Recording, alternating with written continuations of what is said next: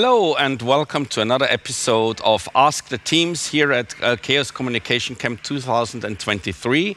With me on stage today are two members of the NOC, the Network Operating Center. We have Will H. and Nico Tak, and we'll talk about what the NOC actually is, what they do, etc., etc.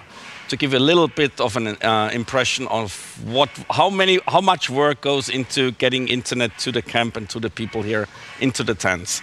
So let's start with the team. What Network Operating Center or Internet-Manufakur? Which name is it? Well, kind of both of them. Hello, everyone. We most of the times are called the NOC, but on the radio you can't really distinguish between NOC, VOC, LOC, POC, and everyone else. So we prefer to be called Internet-Manufakur, at least on the radio, and it sounds a bit better and sounds more like what we do here. And how many people are we? How big is the team? The team is about 30 people, actually. We mostly work in English because we have a lot of people from different countries, from the Netherlands, from UK, as well as just Germany. So we're a slightly different team, I think, in Chaos events where we're working really nearly always in English. All right. So the size of the team, of course, varies during the event. So a few people during build-up and then gradually increasing until... Yes.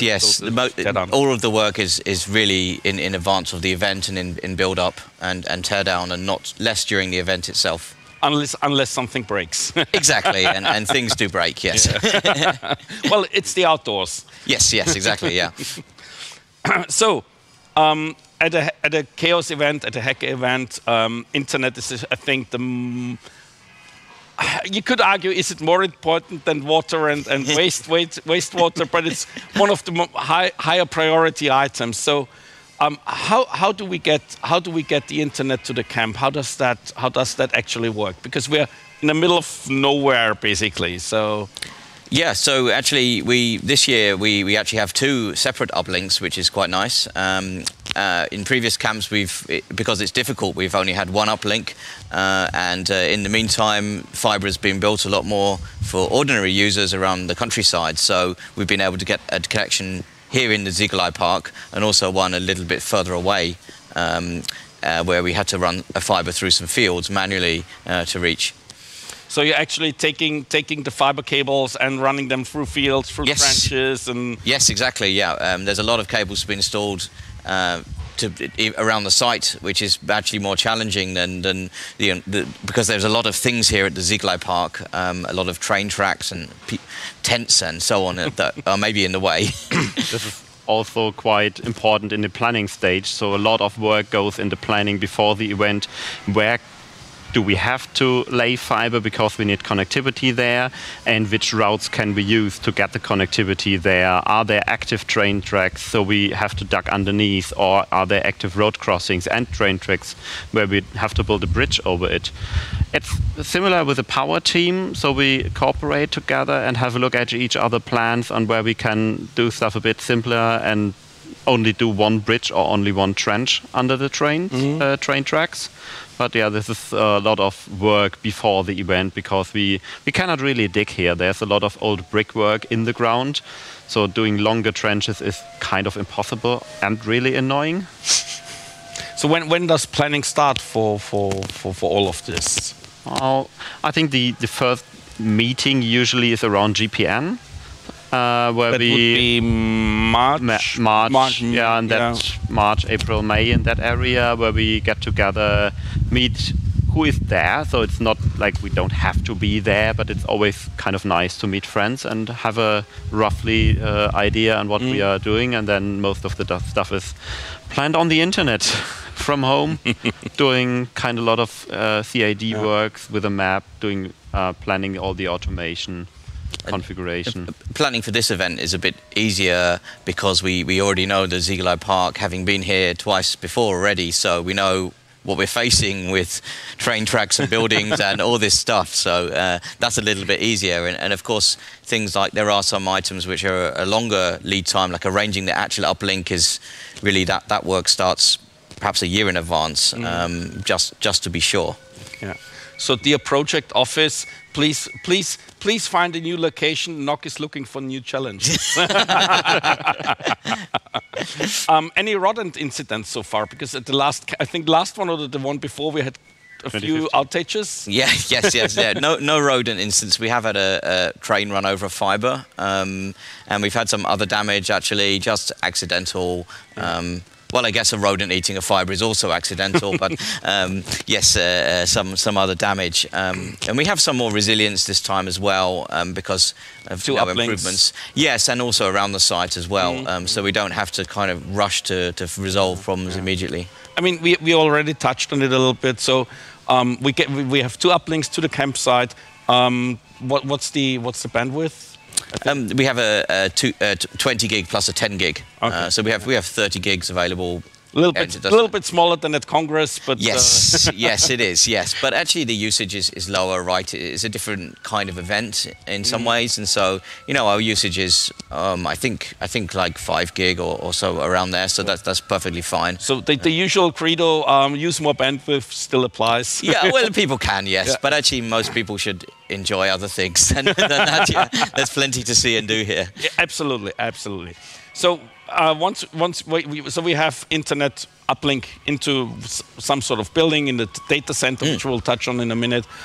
How do you distribute this around the campsite? How you already touched on the topic of fiber, so you're laying fiber. Yes, so it's a lot easier for us because there's no real distance limitation to just run a lot of fiber. So every Datenklo really has a fiber uplink of some sort. So yes, there's a lot of cables to run all around the site, and that's what Nico was talking about with the planning and the work required there, because we have to figure out how to run these cables. Yeah, and also a good thing with fiber is it is electrical isolating.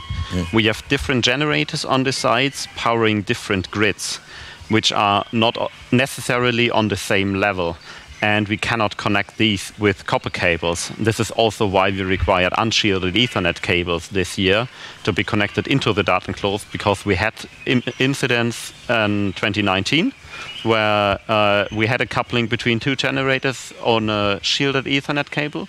Luckily, no hacker was harmed there, but we still wanted to make sure that we can continue the tradition of not harming any hackers with power on network in this year's event.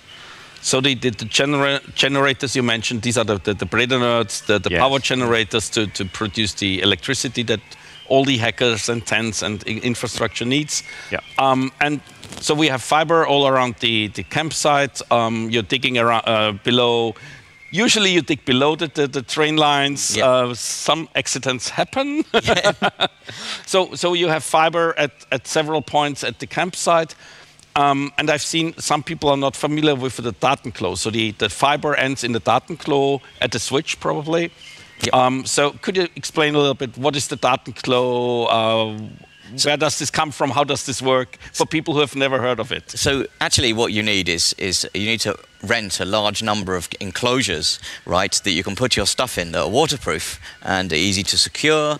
And well, it turns out these plastic toilets, you can go to an event rental company and they can figure this out. So they're not equipped as actually with toilets. They don't have chemicals, and there's not actually any toilet paper in there. They come right from the factory, right? Yeah, actually these did, yes.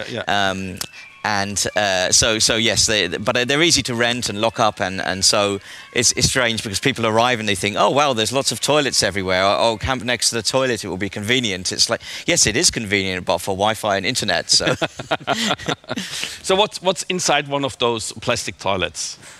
At least a switch. Some fiber? Yeah, some fiber connections, some power, like for the local things, and often things from other teams as well. We even have a picture on the left here. Yeah. So yeah, you see very typical, some fiber spools on the ground. So usually our fiber comes on spools, and we don't get new fiber for every event on the perfect length. So there will be usually more fiber left, and these spools are in a Datenklo. And then there's a switch on the back. There's a PoE injector for the Wi-Fi access point, which is also attached to the pole on the Datenklo on the outside. And we see a little black box on the right side with a yellow sticker on it, which is a CWDM splitter. We used this technique the first time last year at MCH in the Netherlands.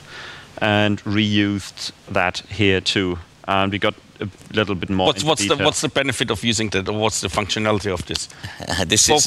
For someone who's not deep in technical. This is difficult to explain without a diagram, actually. However, we did a good presentation on this at the MCH event. Yes, it's so we get some flexibility in how we run the fiber and the number of cores of the fiber we need, because we have like around 65 Datenklos, so. That's a lot of stuff, and we want to deploy this efficiently and not have quite so many fibers, because that gets very difficult for us to manage. But the basic stuff is, like with light, there are multiple colors of light, and you can do the same thing on fiber. You can have different colored laser optics on the fiber and break in and out just a single color. So we have 4 decays in a row, and each decay has a different color. So in the end, there's only one fiber cable with two cores in it, powering all 4 decays. And with this technique, we can also do redundancy a bit better, because we can break it out from 2 sides. So most of the decays here this time have 2 times 10 gig uplink to 2 different sites on the venue here. And if one fiber breaks, there's a high chance that the Datenklo is still active on the remaining leg. There are some Datenklos where this wasn't feasible in the planning stage, so they are single-homed to one of our core sites, but it's still the best we could do. And those are the ones where the fiber has been damaged, of course. Of course, yeah. So. Just again, for those viewers who have never been to such an event and are still confused, so the plastic toilet has a switch in it, and people then come up with a regular cable and say, I want 10 gig of 1 gig connection to my tent. Yep. How does this work? Do they just open the toilet, or what's the process? So actually, you unroll a cable and leave some slack for us to connect it. Well, actually, our great NOC help desk volunteers, our angels, are going round with a big round. So they walk around the whole site and connect the cables over time. So you leave your cable, and they will come around, unlock, plug it in, and move on to the next one. And then the same in reverse, I think, at the end of the event. Right. And you mentioned earlier that this year the big change, or one of the changes, is that you're only allowing unshielded cables for the potential differential. Yeah. Well, what some people also do is they use a long shielded cable where the shield is only connected on one end, and then have like a meter short, unshielded pigtail in the Datenklo to get rid of that problem, but still have the benefit of a shielded cable on the long run, which is beneficial for 10 gig, which we do offer in these Datenklos here. Okay. So you can get 10 gig to the tent, which I can't get at home, which is nice. Yes. Actually, nearly every port in those Datenklos is 10 gig capable now, 10 gig copper. The support in people's laptops or so on is not so great, but it is available, yes. Yeah. Awesome. And also it's the same bandwidth up and down. So we don't do like 1 gig down and 100 meg up, or 10 gig down and 10 meg up. So no, you're doing proper internet. Yeah. And if I connect my laptop to the cable, is that directly connected to the internet, or do I still have some firewall or some netting in between, or? Only on the Wi-Fi. On the Wi-Fi, we offer firewalled connectivity, because on the internet there's a lot of port scanning going on, and this is not good to have all these like probing packets on the Wi-Fi, and also for the battery life of your smartphone. If it gets constantly hammered with port scans, it will quite rapidly decrease. So the default on the Wi-Fi is to only allow connection from the campsite, but not from the internet. But you can choose if you'd like to accept that on your laptop or even on your phone. But all the cabled connectivity is the bare internet without any filtering, anything. So I should harden my laptop before I connect it to that cable. Or you should always harden your laptop before it's connected to any cable. But especially here. Yes, it's different from at home. It's the raw stuff. Yes. Yeah. You already mentioned Wi-Fi. I mean, everything is wireless these days, of course. So you have an access point on every Datenklo. How many? So we have actually 146 live right now. What actually happens is you'll notice that's more than the number of Datenklos we have deployed. And what we actually do is we start, every Datenklo has an AP, that's the thing on the pole that sticks out the top that people will see. Then we deploy like fill access points, like maybe in villages or in... At heaven. Yeah, exactly, in the bigger tents and so on. And one of the things is we actually keep on building this during the event. It's like people report poor coverage in an area, and then we go, oh, hey, let's fix that. And then we keep on doing this until maybe halfway through the event, and then it becomes pointless. And you mentioned the access points are on top of the Datenklo, and then there is also a large LED tube, a colorful LED tube on top of that. What is that about? I mean, a lot of people ask me, what is this thing doing on top of the Datenklo, apart from looking very nice? Has it a functionality? Yes. Yeah. I think they've been with us since OHM 2013. They are basically receiving DMX or ArtNet data via Ethernet, showing the animation. So if the animation stops working, it will switch to a dim light. So you know that the internet or the Ethernet is down in this Datenklo. If the power is down, obviously it will be dark. But if the power is there, but only the network is down and has an issue, then it will be a dim light. We've always kind of playing with the animations. So during the day, we currently have a flame on. In the night, it was a more dim or red or green flame. In between, we had some green with a pink stars in it, so kind of sparkling stars, which is a less visible or not less noticeable animation, but it's kind of the color scheme of the camp, which was quite nice. So animation can change, but as long as it's blinking, it's fine. So do you have one of your angels on top of the hill to watch out if all the Datenklos are online, if all the lights are blinking, or do you have a more sophisticated solution to monitor these things? Yeah, we have some monitoring, and one of the big changes we made this year was implementing some things from other camps. A lot of people would have looked at the map, the new map. This year, and actually we have all the Datenklo on the map, and the icon changes color when the devices are deployed. The Datenklo is live, it goes green. If it then fails for whatever reason, it goes red, which is pretty nice actually, because often there's a local power outage or something like that. So we can report it, and people can or a train running over your fiber. Exactly. Yeah. Exactly. Yeah. Right.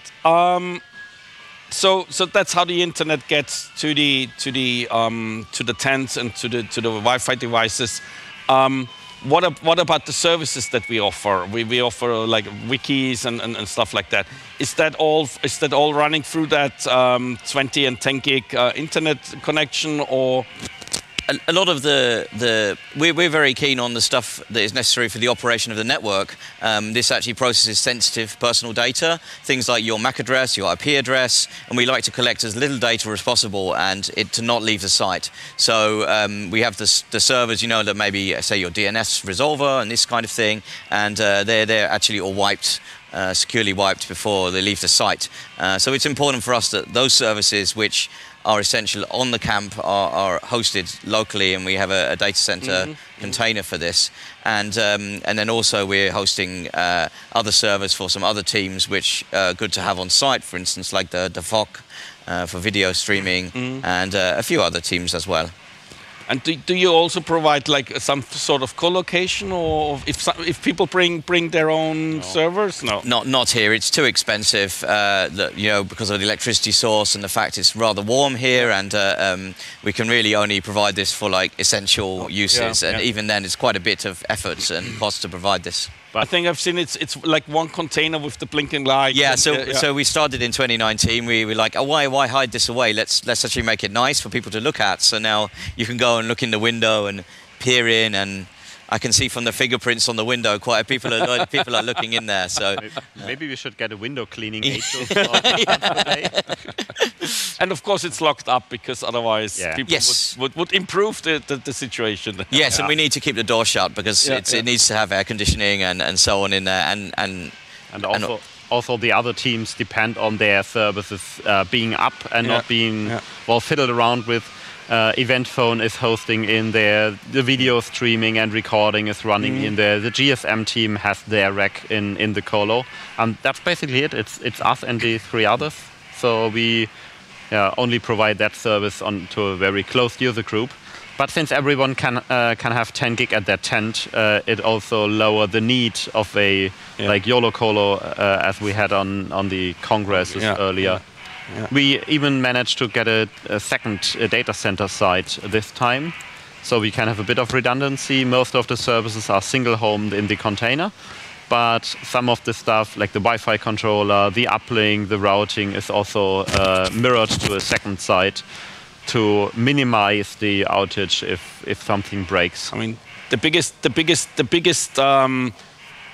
enemy of network is always those big yellow heavy machines that either dig through the cables or knock the container over. So having some redundancy is always nice, right? At least the big yellow machines having on site here are really friendly to our network. So we didn't have incident with these.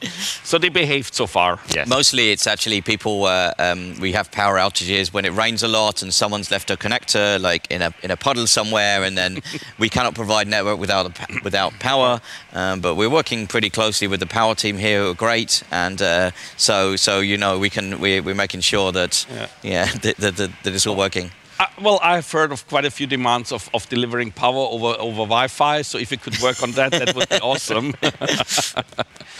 Right, and of course, we have seen it at other events in the infrastructure review. You also have a dashboard where you collect all the data and the traffic data and numbers galore, right? Yes, everyone. Yes. Everyone loves these numbers and so on. I mean, we're at over 6,000 Wi-Fi clients right now.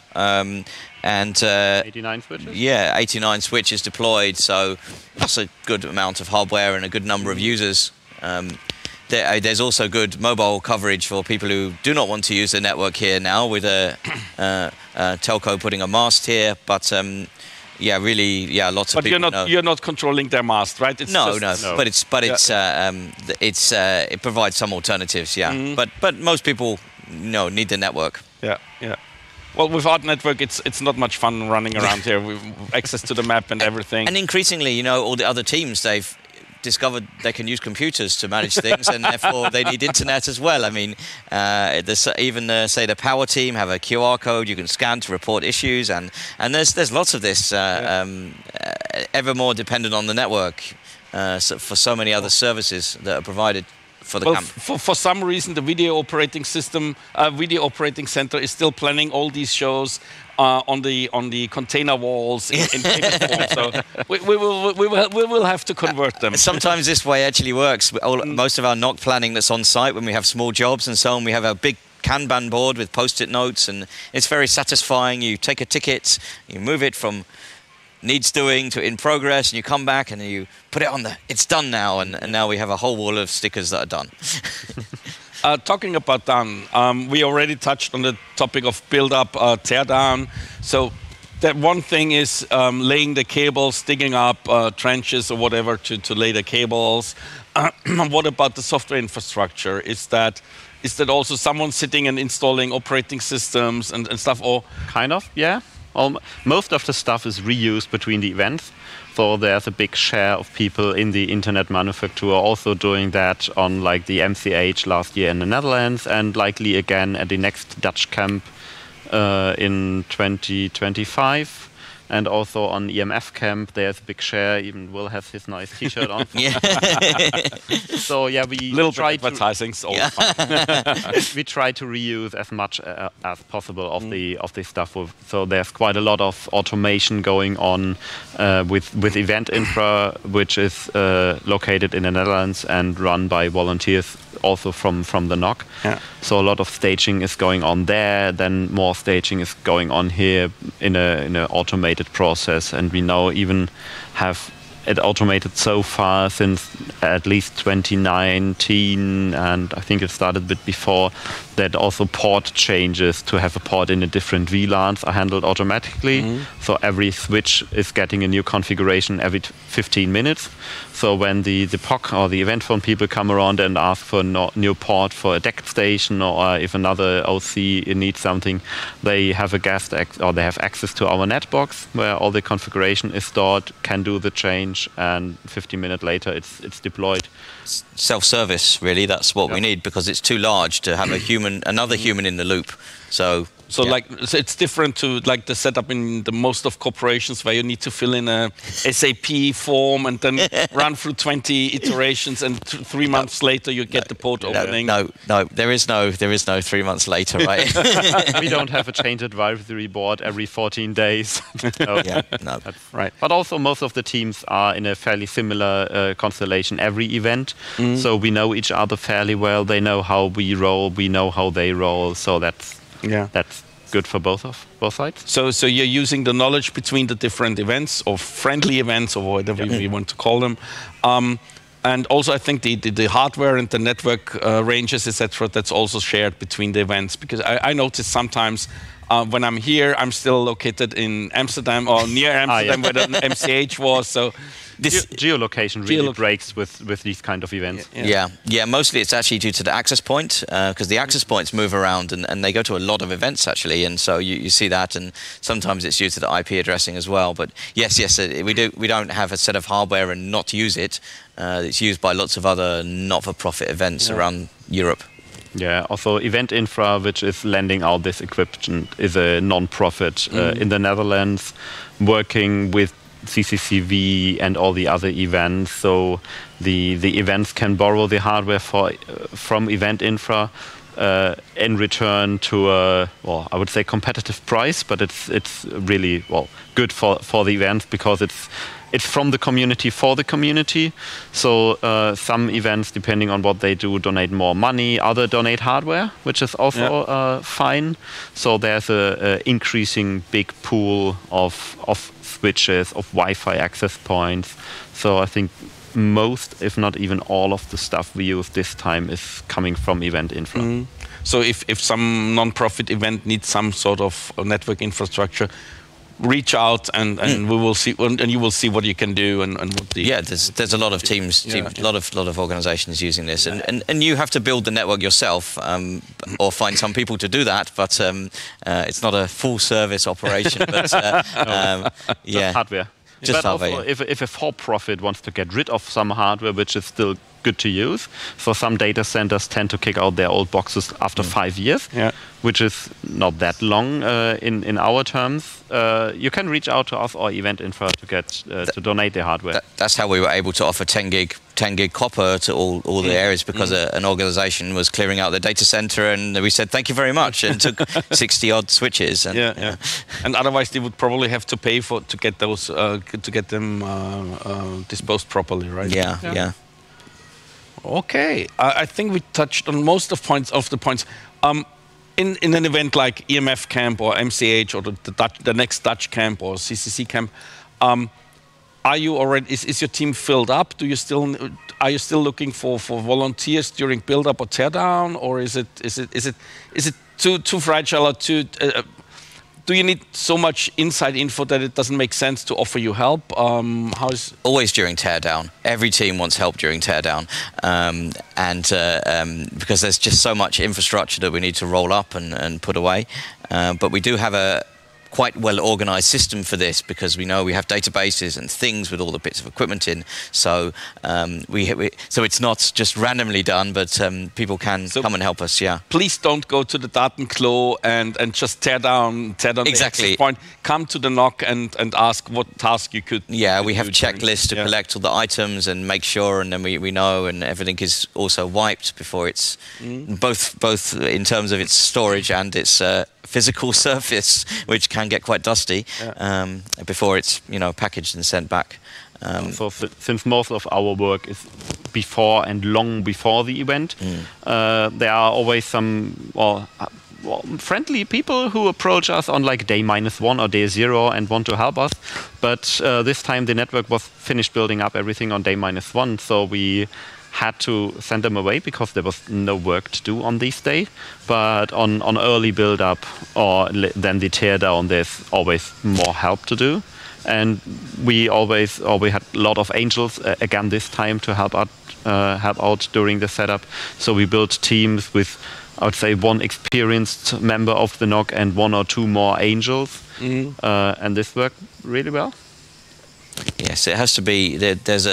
You have to have some experience with plugging in fibers and so on, and all this work is physical during build-up. We're not like sitting at our desks like configuring things because. We have a computer for that.